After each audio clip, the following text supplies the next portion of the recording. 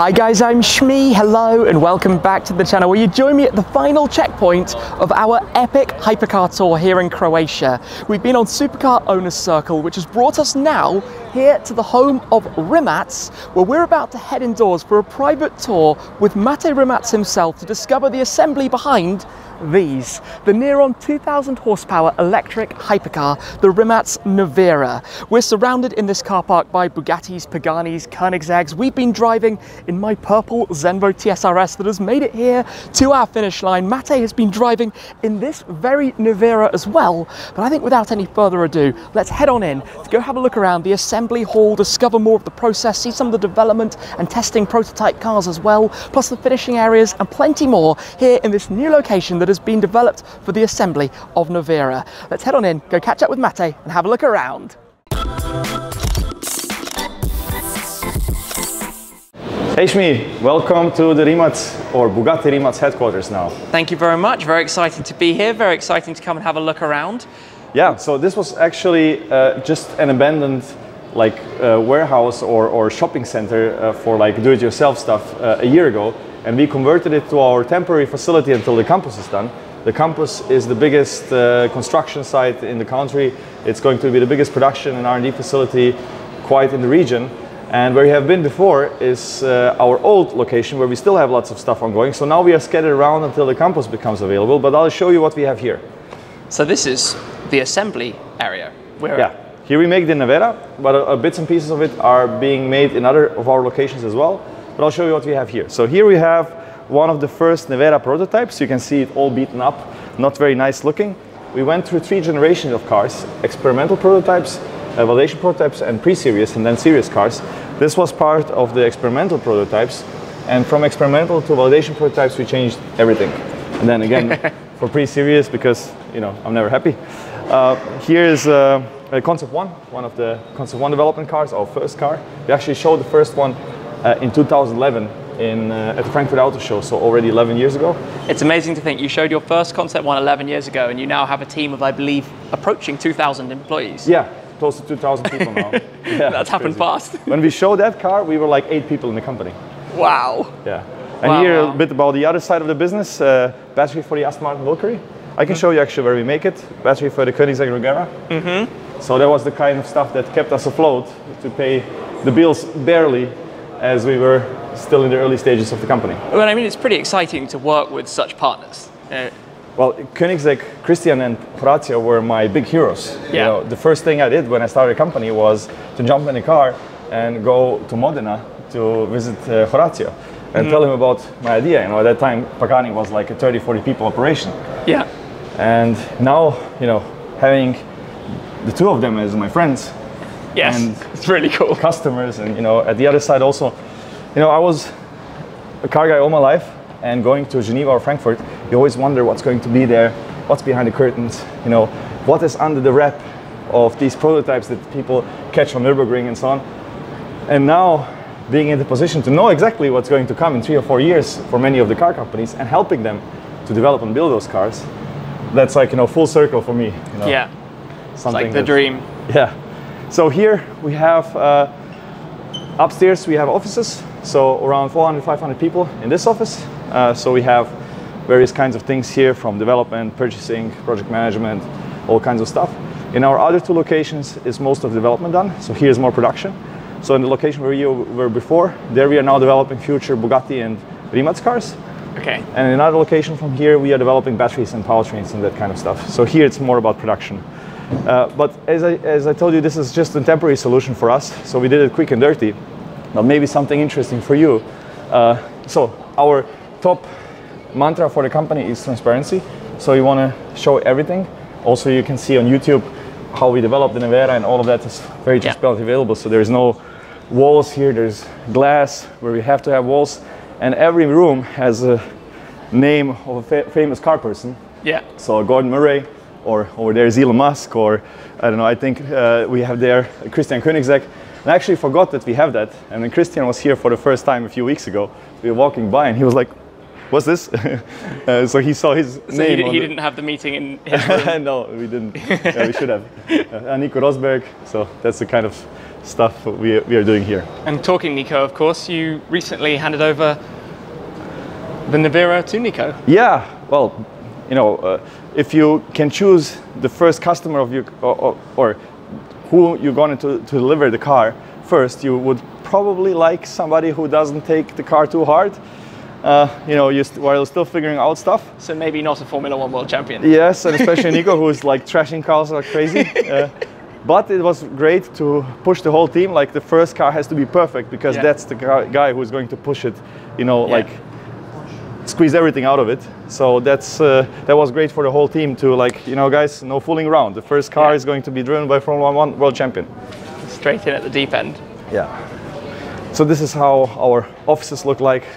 Lots of guys working on different things. And what I love about it is that development, or let's say offices, are right under the production. So when I need to figure something out, when I need to do something, it's very quickly. So if the production guy has a problem, he comes upstairs, knocks on the door, and solves the problem. Asks the right person immediately. Yeah. So here's powertrain development. The guys here are developing stuff like electric motors, gearboxes, inverters, and what all of these guys are actually now doing is developing the hybrid system for the next Bugatti, or for the next Bugattis. So exciting. You might catch some interesting stuff on screens, which we might need to blend out later. In our other locations, we are producing molds, machine parts like metal for the buttons or for the battery pack and so on, carbon fiber parts. Here we are producing the wiring harness of the Nevera. And actually there's 92 different wiring harnesses in one car. Wow. All of them are being made here, so both high voltage and low voltage. They look a little bit like, you know, diagrams of the London Tube. You know, this is fascinating to see. I have to confess, I've never seen the process behind a wiring harness before. Yeah, it's and fully obviously you're manual. making that right here, and this is literally linking together every single node, every single connector, everything. Yeah, and the crazy thing is this is being done like this for low volume hypercars, but exactly the same for high volume cars. And a big advantage was during the Ukrainian war now, a lot of wiring harnesses are being produced in Ukraine. Yeah. And a lot of the car companies had to stop production because they couldn't get parts. While we didn't have that problem. We could just continue. Yeah, because it's typically an element of the car that would be outsourced. Yes. But this is something that feels all the changes you make. Whenever you make a change in the car, it impacts the wiring harness. Yeah. That's why we do it internally. Like, you know, the guys who do the wiring harness design, all the electronics development in the car, they, you know, just go a few minutes, talk to the people here, that no mistake can happen. Because if you have that with a supplier and you have to change all the time, it's a nightmare. Makes sense, makes sense. We also do the upholstery in-house. So we produce most of the carbon fiber and other interior components in the company. And then here the guys do the upholstery, like the steering wheel or the doors or whatever. Of course, I'm encouraging the customers to not take an animal product because I think there's good alternatives out there, like Alcantara. So my cars are usually Alcantara interiors, but of course the customers can still choose leather if they want to. Yeah. So everything, you know, from stitching, embossment, all of that stuff is done by our team in-house here. Yeah, dashboard, steering wheel being worked on at the moment. So in these areas, obviously the wiring harness side of things, the interior, the upholstery, presumably upholsteries, well, the whole interiors for the Neveras that we're going to be seeing shortly on the line. Yes, so the parts are being prepared here for the different cars. You can see here the specifications. So this is for car number 16, which we'll see downstairs in the assembly line. That's really cool. I mean, keeping everything, I guess, so close together, and as you were saying about the wiring harness, if anything needs to be changed or anything like that, you have such easy access to it. Yeah, exactly. So going from the offices to the production. Oh, wow. What a view from up here. So we were very limited in what we could do in this facility, and we didn't want to completely refurbish it because it's a temporary facility. But still, you know, it's very important for me how the environment is. It has to be a nice environment to work in. It has to be clean. It has to be a good place for people to flourish, basically, and to produce the best products. That's why it's very orderly. So what are we looking at? We're looking over, obviously, assembly line starts over in the far corner. Yeah, so it's actually an assembly line. It's not a nest production. So let's say Bugatti or Pagani produce in nest stations. So the car is in one spot and the parts come to the car. We have a station production, which is basically like higher volume manufacturers, which is more industrial. I'm not saying any is better or worse, it's just different. So we have opted for this one, where the car goes through 4 stations, and in each station you do the same thing always, so to get higher quality basically. Yeah, going from the monocoque towards rolling chassis. Yeah. And ready to head out. With lots of light, very clean. Most hospital-like levels of cleanliness. Well, Shiny actually, floor. yeah, that's a requirement, especially for the battery production, where you will have to dress up to get into the battery production, because we make batteries for many car companies. Yep. And the requirements there are for the air quality and cleanliness, like for hospitals. Yep. So you have actually probes with like sticky surface inside, and you leave it there for a few days, and then the particles are being counted, how many dirt particles are in the air. Okay. And if you are above a certain threshold, you have to change something. Fascinating. Yeah. So we shall head down. I think mystery stairways. Actually, as this was a shopping center before, it still says like furniture upstairs. Yeah. Upstairs would be offices, upholstery, and wiring harnesses. Exactly. Okay. So here we make other bits and pieces. So, for example, electronic control units are being assembled here. So different kinds of, I think this is actually the black box of the car. Right. Or here infotainment systems, or here small baby ECUs, or bigger ECUs. Okay, we cannot touch them. So these are, I think there's like 20 ECUs in the car. Yep. And the hardware and software of all of them is made by us. Yep. And also for other cars. So here, for example, this is the infotainment of the Aston Martin Valkyrie. Right, okay. Yeah. So the infotainment is made by us, not just the battery. Interesting. Well, very recently I was taking a seat and playing with the infotainment in a Valkyrie, so Yeah. I didn't realize at the time that I was experimenting with your systems. So here, this is a beautiful Aston Martin Valkyrie infotainment system done by these guys here. Yeah, all kinds of different ECUs. So what I'm really proud of is that we don't just have high vertical integration where we develop and produce most of the stuff for our own cars, but also for many other car companies. And in many cases where we cannot say, or don't reveal any secrets now. Yeah. Or yeah, even some big stuff like this. Yeah. Like, because the Nevera has autonomous driving capability, Yeah. we really made our life really difficult. Yeah. So when you have autonomous driving capability, you have to have brake-by-wire and steer-by-wire capability, which doesn't mean you are completely mechanically disconnected. So brake, in our case, is completely by wire. Steering still has a connection, but you can steer it by wire, which means you have to have all the redundancy, all of the systems to make sure that in case something happens, for example, with the power supply, that the system still continue functioning. So this is, for example, making sure that you have that redundancy of power supply to all the critical systems. Yeah, so that's the kind of sense. stuff we do here. Got to carry around a lot of brains. Yeah. Here we are making chargers. So here you can see the finished charger for the Nevera. I really didn't want to make a charger. I really didn't. Yeah. I was desperately looking on the market for existing chargers, but there was no 800 volt 22 kilowatt charger. So you can see we actually machined this out of a block of material, and you can see inside how complicated it is. And it probably costs us to make like a small car. Yeah. But there was just in these small volumes, but there was nothing on the market. So But you end up with exactly what you need for your car. That's the point behind it. Yes, but that's like a painful part, which there's not many points to making it. Like this is a part of it. Like this is the transformer part of the charger, also machined from solid block of aluminum. Yep. Like crazy stuff. But yeah, we are early on the market. It's the first electric hypercar that's like homologated and stuff. So there's not much on the market. And then other stuff is being made here as well. Možete samo sekundu stati, samo sekundu. So this is the power distribution unit in the car. That comes on top of the battery. That distributes the 1.4 megawatt between all the different parts. And again, it's a small volume production, but still, every part of the process is documented. Every step of the process is documented in the system. Every torque, every part. And yeah, this is how it looks like at the end. So this comes then in the end on the battery.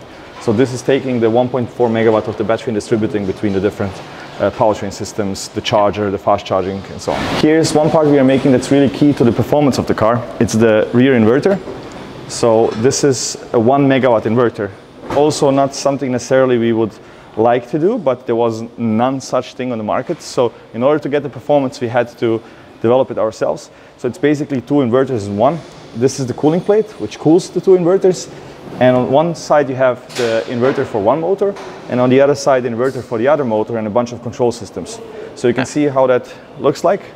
So basically, what it's doing, it's taking the DC power from the battery and converting it to AC power to drive the two rear motors. So you have here a bunch of big switches, which is called IGBTs. You have here capacitors and a lot of control systems and sensors. So that's one of the secret sauce components that enables the performance of the car. So the inverter is part of the powertrain system, and the powertrain system is basically consisting of an inverter, gearbox, and motor. So here's the inverter production, and by the way, here you see some machined parts and so on. So this is, for example, being made in our other facility. So when people ask me, like, how long does it take to make a car, they think, how long does it take to assemble it? But that's the easy part for us. Yes, you got to make everything first.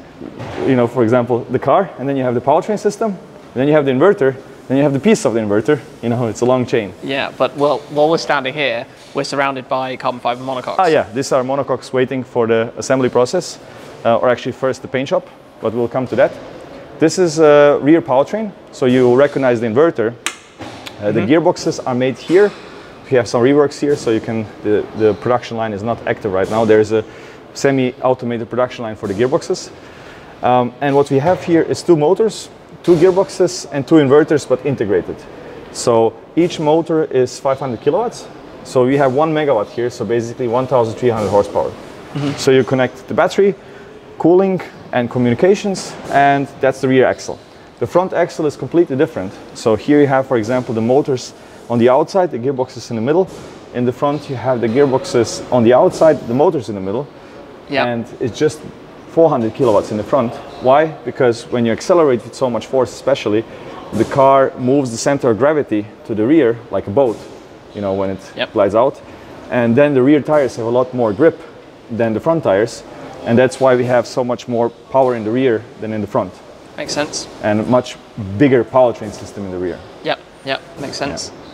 So here's the production line for the gearboxes. So the front and rear gearboxes are being assembled on the same line, but they are completely different. And this is the production line of the cars, but we'll come to that. First, I'll show you where the production line starts. So these are the 4 stations, but we have station 0 where the monocoque is being prepared for assembly. Here we are in what we call zone 0, where we pre-assemble the cars and prepare the monocoques for assembly. It's actually too late, so the guys are already home, so it's a little bit empty. But basically, here the monocoque starts as a bare part without any attachment points other than the ones that are machined into it. So we have 222 aluminum inserts for the precise parts that are all machined on a big CNC machine where precision is really important and for the big stuff. So for example, for the suspension attachment points or for the powertrain attachment points. But there is hundreds of different additional holders and parts like these studs that need to be added on, or carbon fiber pieces like this holder for the rear cooling system or this one for the pump that are added here. So these are being added here with some jigs and fixtures, and then what happens with the monocoque, it gets the body panels. So each monocoque is being mated with its body panels before it goes to painting. And so for example, the door, the bonnet, so this car is now waiting for that, so it gets all the different parts. We match that all of them fit so that the fit and finish is right, that there's the right gaps and the right flush. And then the body parts go to painting. The monocoque actually also goes to painting. So for example, matte or glossy finish inside, because you can see the monocoque inside. So there's no carpet in the car other than here where your foot are, but everything else is visible. The roof gets painted in the right color. And then the body meets the rest of the car at the end of the assembly line. So only on station 4 they get reassembled.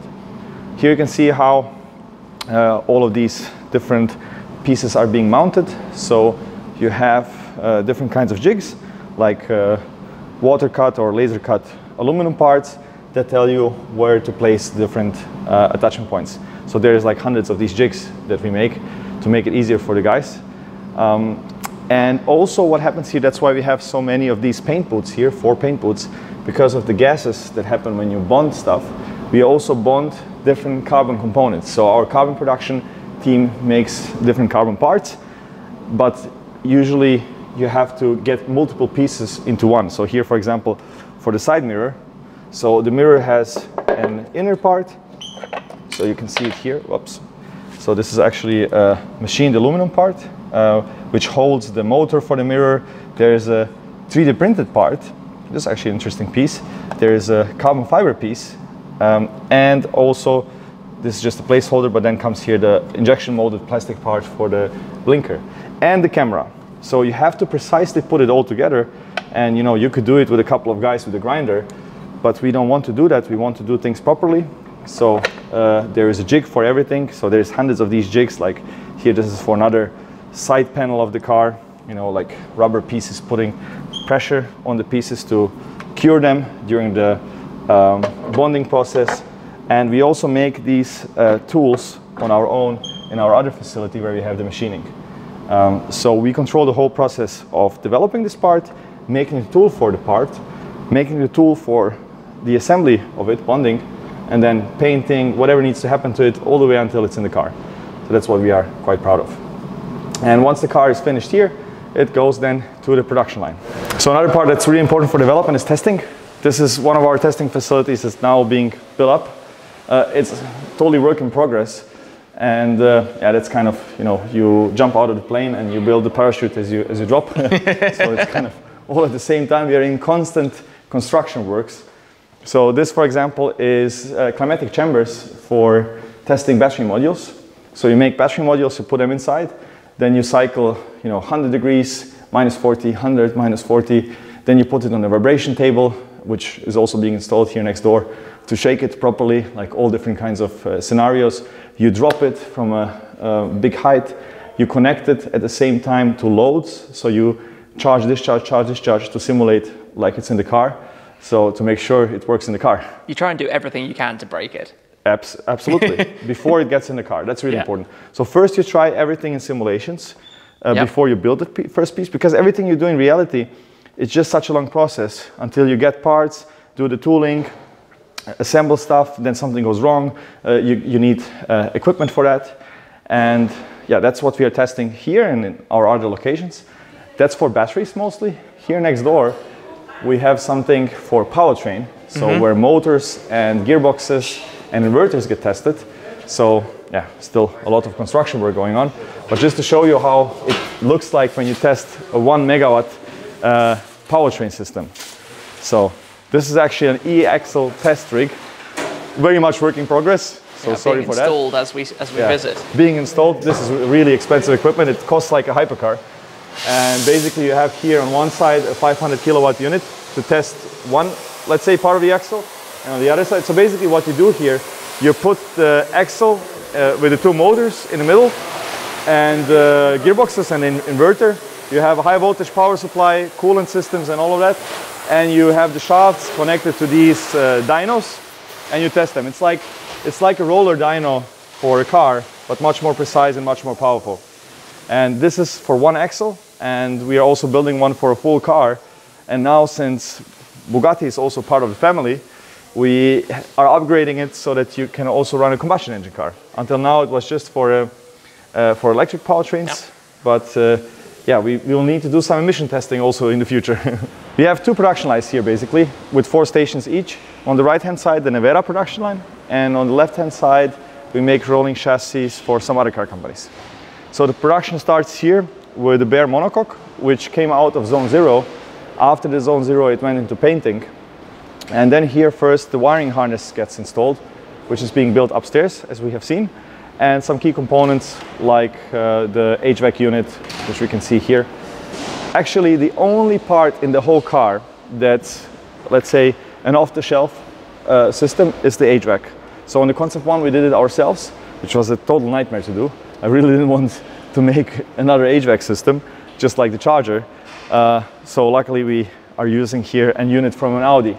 And that's the only piece in the whole car that you can find from another car. Wow. So even like all the rubber parts, the ceilings, the pumps, the fans, all of that is being done only for the Nevera, which is kind of crazy, but we wanted to make it properly. So that's station 1, and here we have now the first production cars being assembled, and the first cars have been delivered. So Nico Rosberg's car, this is now I think cars 7 and 8 being assembled, so we can have a good look here at all of the components because they are still exposed before the body comes onto the car. We can see also some components that we saw before, the electronic control units, lots of them around the car, the charger, big part, the inverter, and under the inverter are the motors and the gearboxes for the rear, power distribution units, DC-DC converters, so we have 48 volts and 12 volts. So what used to be an alternator in a combustion engine car is now the DC-DC converter.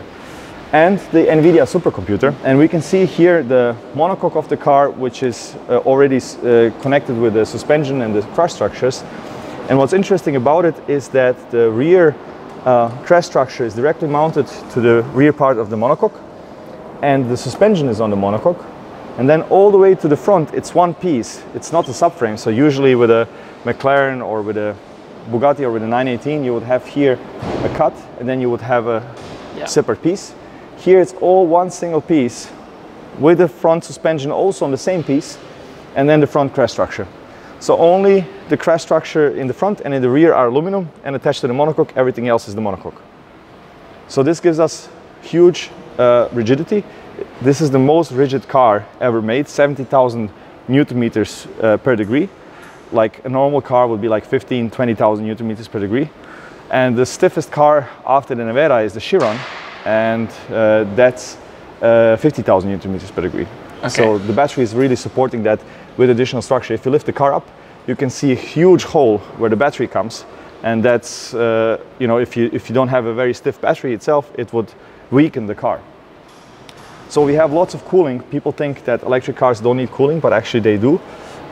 This is covered now to protect it during assembly, but basically here's the radiator for the front motors. On the other side is the radiator for the front inverters, and in the middle the big radiator is for the battery pack, and actually the signature of everybody working on the car. That's really quite fun. Yeah. So every car has the signature of everybody who works on it. Yes, exactly. And it's quite a few people as well. Quite a few people, yeah. That kind of detail is something I love. That's really nice. I actually wanted that people actually sign it in the cars, but it was a little bit impractical to get everybody together. So we do it now with a sticker.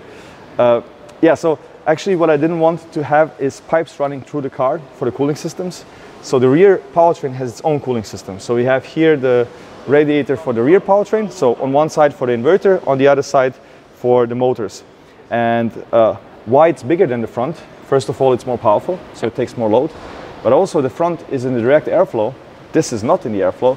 So it's quite difficult to get the air around the car and the right kind of air, like fresh air into the radiators, and not like hot air from the brakes or something like that. Yep. So that's quite tricky. So that's why the rear is bigger. And we have 3 voltage ranges in the car.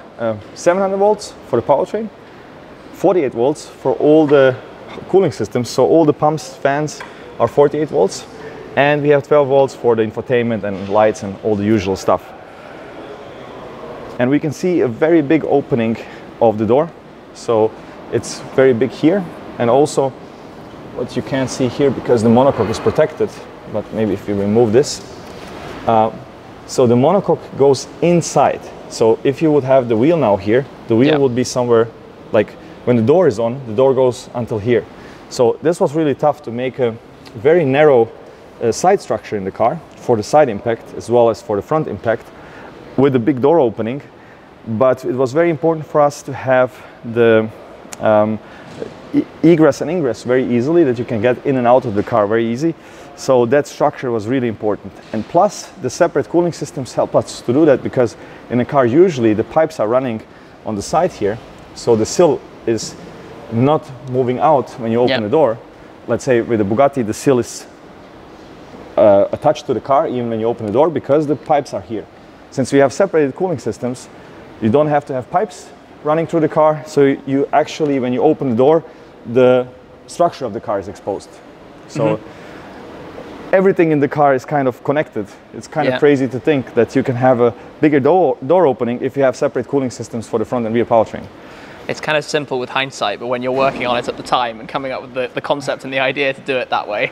You know, when people say that a car is uncompromised, that there is no compromise on the car, I don't believe one word, because everything is a compromise, everything. You have to make so many decisions while making a car. Like, you know, but if the mission is clear, then it's very easy.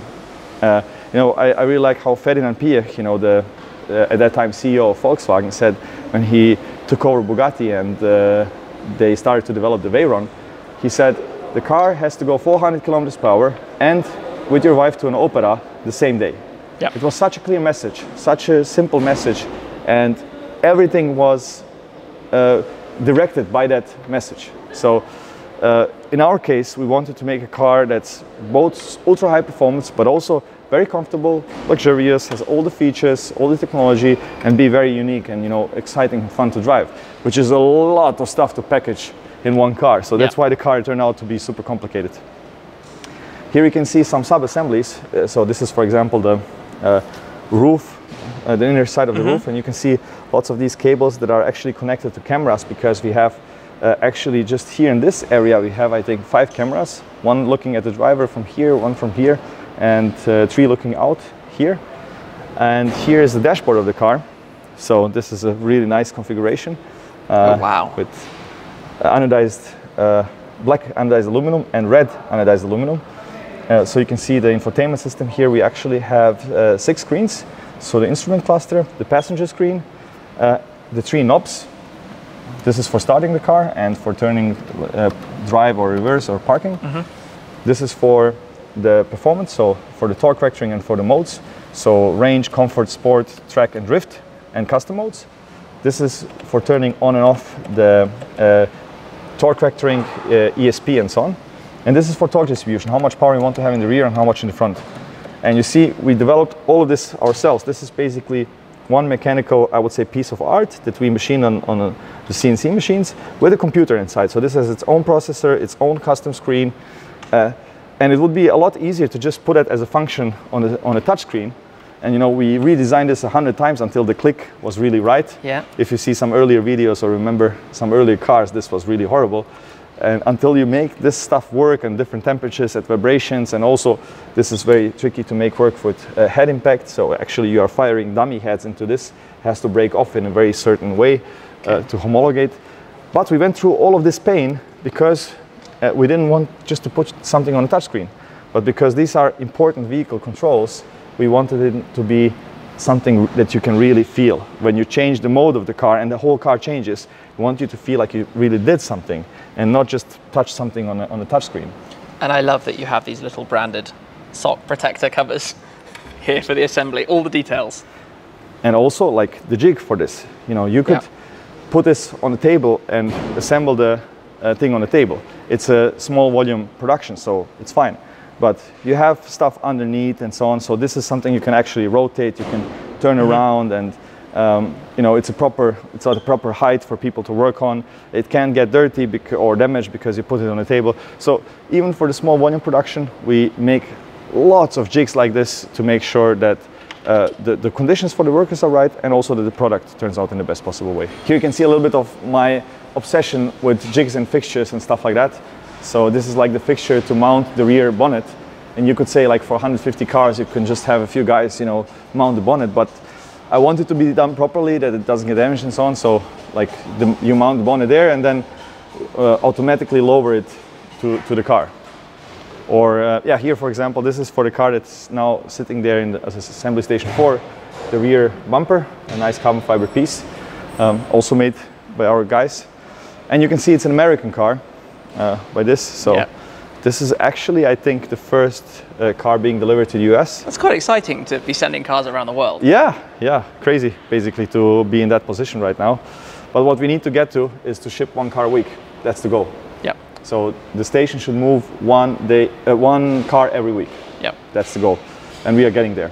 So this is the jig for the front bumper, and then you have jigs for all kinds of stuff. This is for the front cooling system.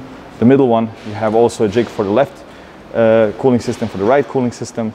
So what we have here is the main radiator for the battery. So this is what cools the battery when the delta between the maximum battery temperature and exterior temperature is high enough. So when the coolant air, so basically the battery cannot be above 60 degrees. And if it's 40 degrees outside, you don't have enough delta to cool the battery. So this is used when it's, I don't know, 10 outside or 20. When it's hotter, then that gets shut off and you use the air conditioning compressor. And there's two air conditioning compressors, one for the inside of the car, for the cabin, and this is the evaporator for that. And this is the evaporator for cooling the battery. So you have a separate high voltage air conditioning system. If it's too hot, a valve shuts off the flow to the radiator and you cool with the air conditioning because it's too hot outside. And then you have here actuators to actuate the flap for active aerodynamics. So in case the battery does need cooling, which is most of the time, you shut the airflow to the radiators. It goes just under the car. So basically you have a better aerodynamic coefficient. Yeah. So you don't use this big air intake to waste energy basically. Clever. So even though it's a hypercar, and you know, in hypercars traditionally you don't think so much about energy efficiency or fuel consumption, because these kind of guys can pay for any kind of fuel consumption. But in electric cars, efficiency equals range. That's why you pay attention to it. Which has an even higher premium. Absolutely. So after the cars are assembled here, so in the Station 4, what's missing in these cars that you see here is the body panels coming on it. But basically then the cars goes to the quality area. And there we have 3,000 horsepower dyno. Okay. So the car is being fully tested there. We have a monsoon rain test. So the car is basically tested for any kind of water leakage. And you discover lots of stuff there. If anybody did anything wrong, that's usually where you see it. Yeah. And we have a light tunnel to see any defects on the paint. And after that, the car gets protected, very detailed. So every piece of the car gets protected with foil, and then it goes to road testing. And that can be a few days of road testing. Yeah. And then people, like if there is some squeak or rattle, you redo it, and then it comes for repairs here, for a rework, test it again until it's done, and then it goes to the customer. So we're standing beside your dyno at the moment. Yeah, I think we can open that just a second. Although 3,000 horsepower right now sounds like a lot, but who knows what the future has in store, hey? Exactly. So yeah, at the moment when we were building this, there was no indication of Bugatti yet, so there is no exhaust, but we can run 3,000 horsepower here. So but we'll have to add an exhaust system also for some cars in the future. Well, actually, we will only produce prototypes of future Bugattis in Croatia. Okay. The customer cars will be still produced in Molsheim, in the historic 113 year location. As per tradition. Now I recognize this spot because this is where Nico's car was. Yeah, exactly. Nico picked up his car here. Yes. And there is a car lurking under the cover just there also. That's a customer car, but it's up to the customers to show their cars, not to us. Yes. So this is the other part of the business where we produce the batteries for other car companies. So here we produce a battery for Hyundai, a future Hyundai car. Here on the right side is maybe something interesting for your viewers. It's the assembly line for the Aston Martin Valkyrie battery. Okay. So that's a Valkyrie battery. Actually, it's beautiful. That's how we ship it, with this nice cover, with this nice box with some additional stuff. Do you know what? Even that, you said it's beautiful. It actually is. Yeah. The way it's presented, the way you look at this, it's not just. You could think that because it's going to be hidden away, it can be left ugly, it can look untidy. While being as lightweight and compact as possible, it's also the presentation of it. It's important, and maybe a world exclusive is a little bit how it looks like inside. It's actually a flooded, cooled battery pack. It's very much Formula 1. It's really Formula 1. I mean, the Valkyrie is something I definitely want to have. It's such a crazy car. It's amazing. So yeah, this is basically Formula 1 stuff. Clever. And the Koenigsegg battery was produced in our previous facility. That's pretty much done. Here are some projects I cannot talk about yet, but you can maybe have a peek on the left-hand side. Left, not right. Is this kind of like, well, we go by, there's something happening here. So this is a very big production line. So this is our first high volume production. So it's a battery that we are developing for the last 3 years. And now we can see here some robots and assembly parts that will chunk out 50,000 batteries per year. Whoa, okay. So we are going from, you know, a few hundred units per year that we are doing for other car companies, like for Aston and so on, Pininfarina, whatever, to really high volume production. And that's a huge step for the company. Yep. This is one project here, but then we have a lot more like that in the campus coming, where we have a lot more space. And actually, so campus is like 7 times bigger than this location, and it's already completely maxed out with projects. So we are already thinking about building campus too. Yeah. Your rate of growth is unlike anything that this industry, I think, has known. Yeah, so this is an interesting part where we build, so these are like bunkers. So we have these big doors with 4 bunkers here, Yeah. Where we build big batteries, prototypes. And if something goes wrong, they are shut off the rest of the building so that the fire cannot spread. Yep. That's the kind of stuff that can happen. Yeah, yeah. Maybe we can show a bit here. This is the Nevera battery module. So in Nevera we are using 21700 cells. Wow. You have big modules and small modules. So these are the modules that are inside the tunnel, for example, and under your feet. This is the module sitting behind you. So for example, all of this stuff is being machined in our other location. Cells are of course not made by us, they are from suppliers. And we use all kinds of different cells. And here just an example of a part, how that looks like. So this is the holder, which is like super light, and you cannot injection mold it because the wall between the cells is less than 1 millimeter. And if you injection mold, you need to have some kind of angle to take the tool out. And so we need to machine every of these holes, and it was so difficult to find a way to machine that there can be less than 1 millimeter of material between them. And a special material that has glass spheres inside, so that if a fire breaks out in one of the cells, that the neighboring cells are protected. So it has to be super light, but also thermally protecting for in case of a fire. So some of the challenges of doing that. And then actually what you don't see on these modules, this is just a bare module. We have then connection plates to connect the cells and cooling plates. So it's cooled with cooling plates that have water flowing through them. So it's not flooded cooling. So it's completely different than the Aston Martin battery that we make. So there's so many different types of batteries that you can see here for many different car companies. And I can show you the Nevera stuff because it's ours, but what we do for others, not so much. Maybe we can see how a battery of the Nevera actually looks like assembled. Let's check here. Yes, we can. Oh, here we can see actually an assembled module. So this is the module with the cooling plate. So you can see here it has, so water is flowing through these chambers, and you can see that above every cell there is a hole. Why?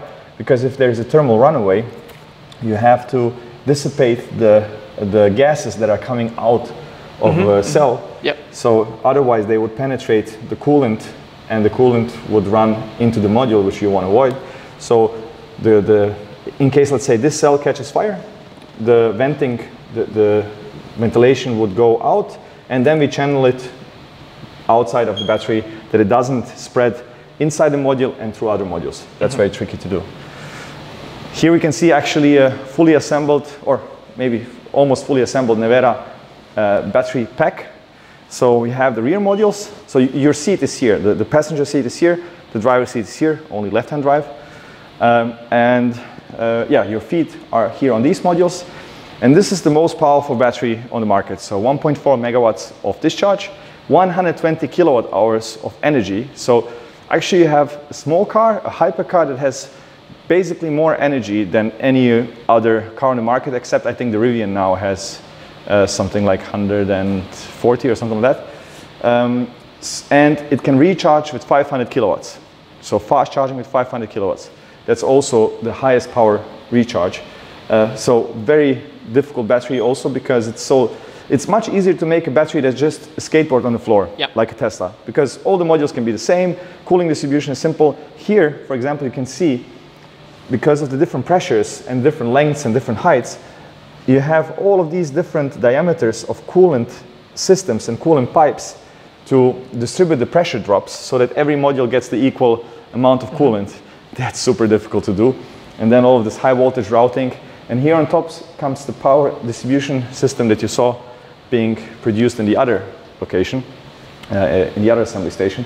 And then comes the cover, it gets tested and into a Nevera. It's quite interesting to see the shape, as you just said, compared to a skateboard style design, because obviously you're also working for driving dynamics and performance being critical because it's a hypercar. It's not just about, I guess, being easy to do everything the easy way. Yeah, I mean, that's always a compromise, and in my position I have to be often the policeman between the design, for example, and engineering, or the battery development and the chassis development or whatever, because everybody's fighting for their stuff. Everybody wants more space, more weight, more, I don't know, package. So, for example, here, you know, for the battery team, it would be much easier to just make a flat battery, put a seat on top, and that's it. But then the roof, then your seat raises, your H-point raises, your roof raises, and it doesn't look like a hypercar anymore. That would be the easy way to do it. But we decided not to do it in that way. And that's the kind of compromise you have everywhere. And maybe just one thing to show you. Again, super small volume production, but you know, that's what I love, making things visual and simple. So you can put all of these things in the warehouse into a box and bring them here. But in this way, you see actually what you put in the battery. If there's a piece left here, you know that you missed a piece. Or the guy in the warehouse knows, if he didn't populate everything, that he forgot one part. Yeah. Because in the end, it's the stupid things. You would not believe how, you know, making such a car is sophisticated, complex stuff. But you fail also on the very simple things. Yep. Like the warehouse guy picking the right things, bringing them here. And if he didn't put in the part that he tells somebody, you know, that he didn't put in the part, you know, that creates such a mess you wouldn't believe. So such things are also very important.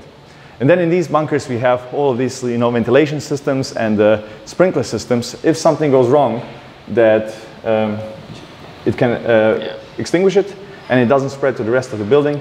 And every of these areas has a door to get outside that you can pull it out. Everything is on wheels in case something is wrong.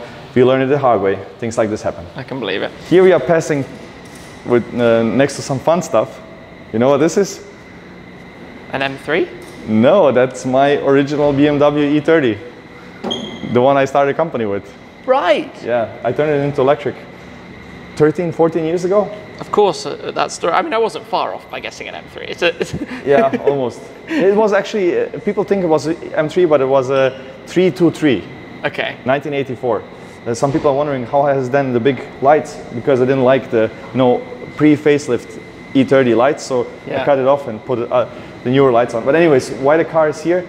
Because one of our engineers crashed it like 8 years ago. And every year I make a list of things I want to do for that year. And on top of the list is I want to get this car into shape again.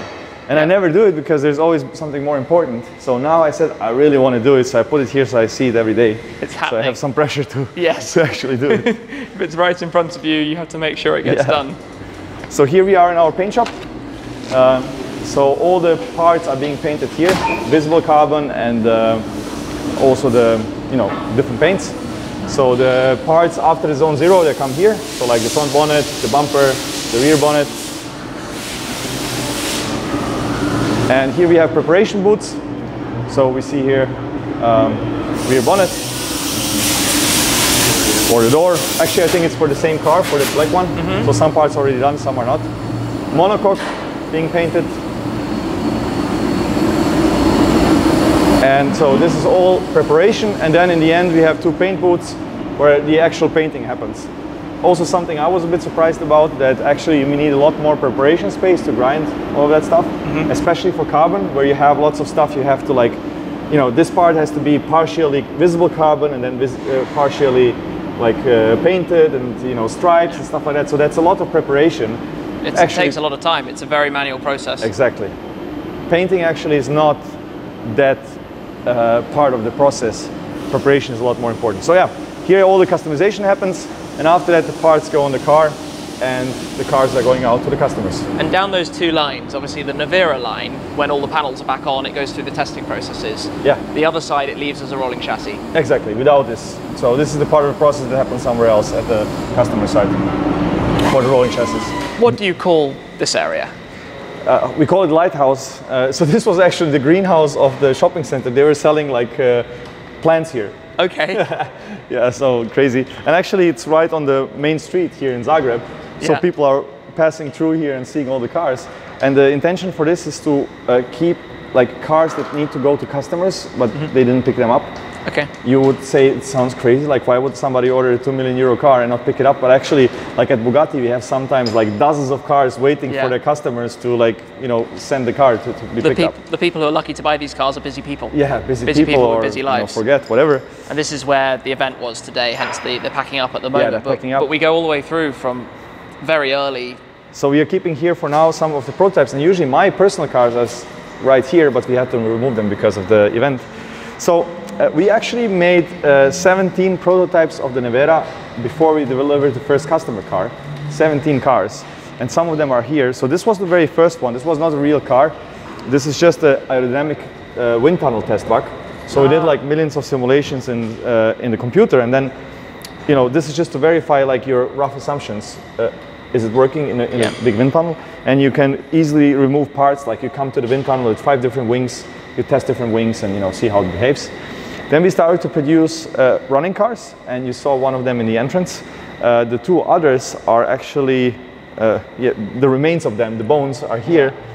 And I think you actually have a piece of one of these cars. Yeah. From the crash test. So we had a giveaway, and you got. Yeah, one of the sections of the door handle, door control section, which is from one of these. Yeah, that's quite fun.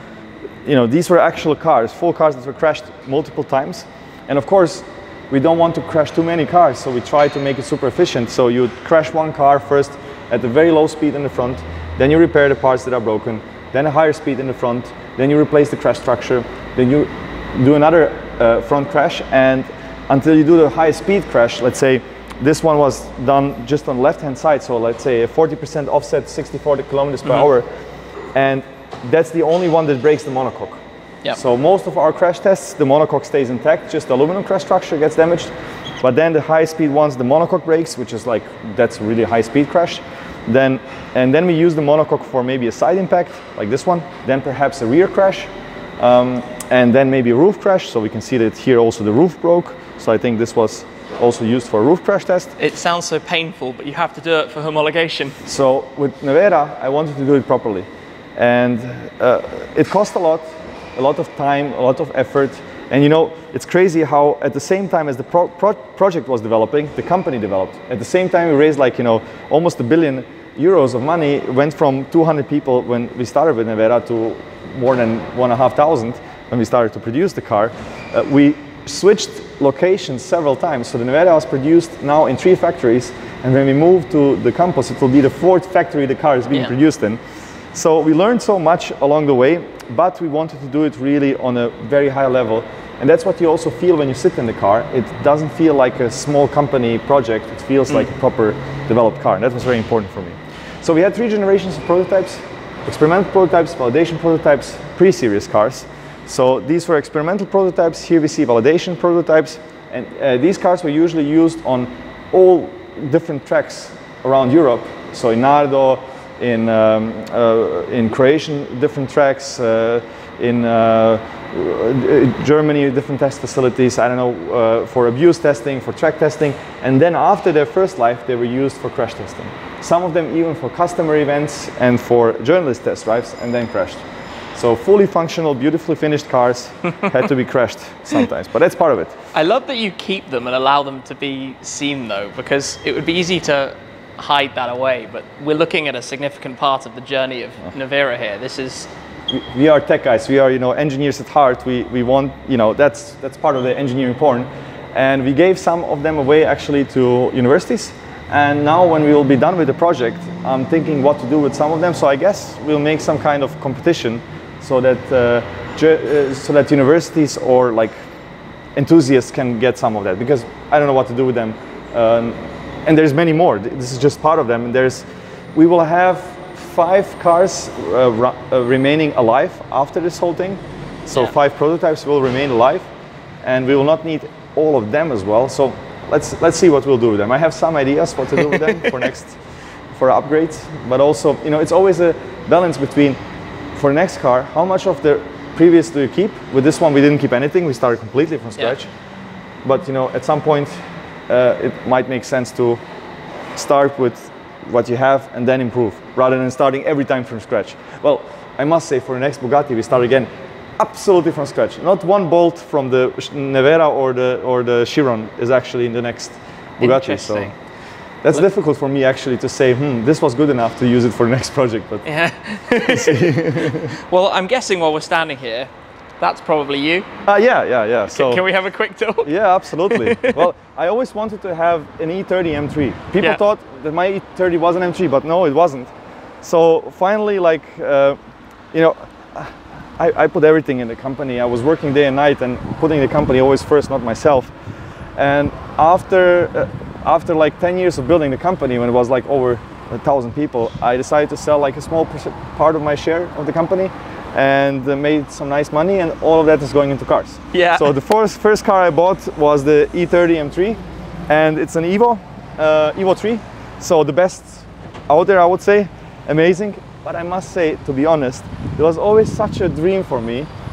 And then driving it, it's nice, but you can really see that any modern car, like you know, the basic 1 Series BMW is actually faster than this today. Yeah.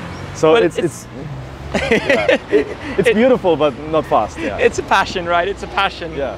Well, what a stunning place. I mean, what an amazing opportunity to come and have a look around today. Thank you very much for making this possible, to see through the different stages of the current facility.